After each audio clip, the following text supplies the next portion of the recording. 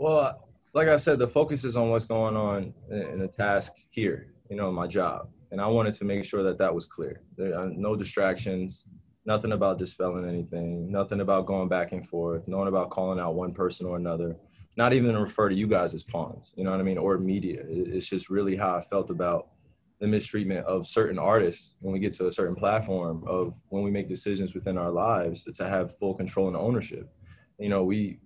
We go through the rigorous season. We do everything we're asked to do, and we want to perform in a secure and protected space. And if I can't have my voice protected on this platform where I offer myself and my art, just inviting everyone to it because this is what I've been blessed to do.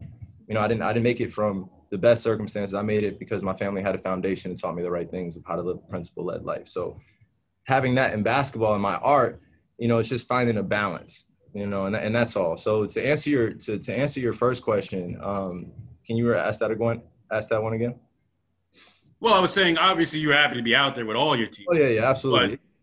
10 No, months for you, 18 months KD, the two of you were together playing the way you did. well, it's not the first time I've had a significant injury. I've been out a long period of time. So I've had to build myself back up quite a few times in my career, getting hit down in the 2015 finals with my fractured kneecap and then, just having minor injuries and couldn't really avoid the injury bug, just being able to play a high level for a consistent amount of time. And, it was very disappointing.